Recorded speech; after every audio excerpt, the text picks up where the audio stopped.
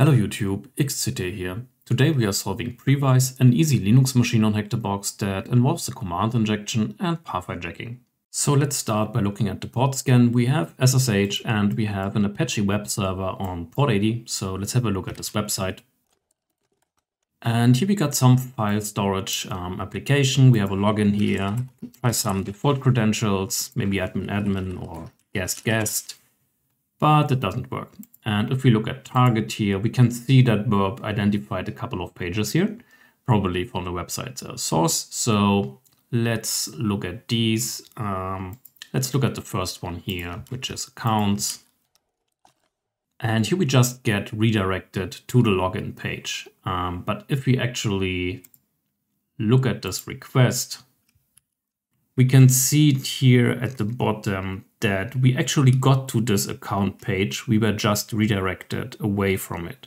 Here we can see that only admins should be able to access this page. We see some requirements for username and passwords, and we see how an account is registered on this page. So we have this form here, and what we basically need to do is we need to send this to the repeater.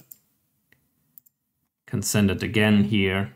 And now we have to build this post request here to register a user just by looking at the source here, right? You can see that there's a password, confirm, username, and submit. So let's do that. So first of all, we change it to a post request and then we do username. Remember, it must be 5 characters, right? So let's try that. It's redirecting us again, but let's see if it actually created our account.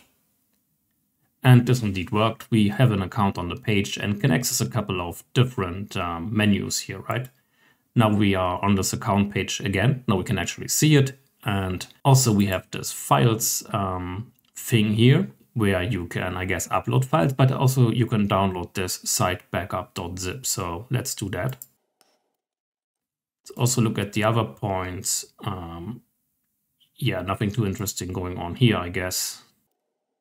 Here we can request some log data, but we don't really know what to do with this. So let's have a look at this source code now. So if you download and unzip this, you get the source of the application. You can see the register page here.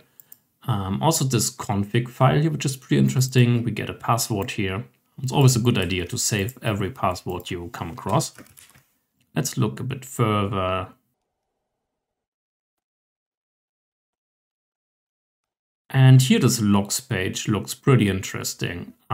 We can see that it's actually taking input from the user, which is here post parameter, and it's using it in an exec call. So it's using a Python, a script name, and then the user provided parameter. So it's very likely we will be able to inject something here that will give us code execution. So let's try that. Let's go to this logs page. Now it's in Burp. Let's send it to the repeater. And we saw it's a post parameter, so let's change that to a post request again. And then we need to look back here, Dalem. And now we should be able to just put some payload here, right? So let's just do a bash command substitution, and then we curl out to our IP address, get a file called X and pipe that to a shell. And for this X file, we just use the general script here I always use, which is this one, which is just trying a couple of different ways to get a reverse shell. So let's start a listener here. And then we should be able to run the script. We also have a web server listening, hosting this file, right? See, and here we go. We got a shell as data. Now at this point, you could run a privilege escalation script like linpiece or something like that. But remember, we got this MySQL password from earlier. So let's first get a PTY here, and then we're going to connect to the MySQL database like we saw in the script. And here we had the password. All right, let's explore that a bit.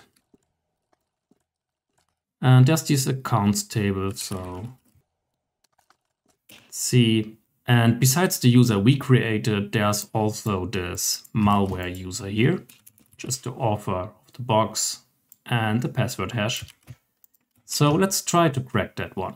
So the usual way you would do that is you would just run John with the rockview.txt word list on this hash. But in this case, it won't be able to crack it because it's actually misdetecting the type of the hash. And you can see the warning here in the beginning. It's also telling us it could be this other one. And in this case, it really is the other one. So we have to provide format and then MD5 crypt-long. And now we will be able to crack it. All right, we can see that the password cracked. So copy that. Now we should be able to connect with this user. Here we go. And we can read the user flag. So now for root, we can run a Previse script again, but a quick thing to always check is just if you can execute anything as sudo. And here in this case, we can indeed execute something. We have this script here we can execute as root. So let's have a look at the script. So one thing that sticks out here is that gzip and date both don't have a full path provided. And normally this isn't really a problem because in a sudoers file, they reset the path. So if I were to add my current directory to the path and would place a malicious gzip binary and then call the command with sudo, normally what would happen is that my user provided path wouldn't be used. But in this case, they modified the sudoers file. And you don't really know that. This is just something you have to try out. So what we're going to do is we're going to create a malicious gzip binary here, or really just a script, because that's a bit easier. And we're just going to give bash the UID bit, make it executable. And what we also have to do is we have to add our current directory to the path. So let's do that. Current directory and the old path. And now if we run this, we should be able to execute our gzip version. Let's see. Here we go, it worked. Can run bash -p and we are root. And this allows us to read the root flag. The reason this works, just like I mentioned, is that they modified the file here. You can see these three options here are default and they have been commented out. Normally, this end reset wouldn't allow you to have a user provided path, and also the secure path here would limit it to these directories where we can't write. So the only reason this works is that the defaults here have been changed. Just to clarify that this is not really a common thing. That's it for this box, and thank you for watching.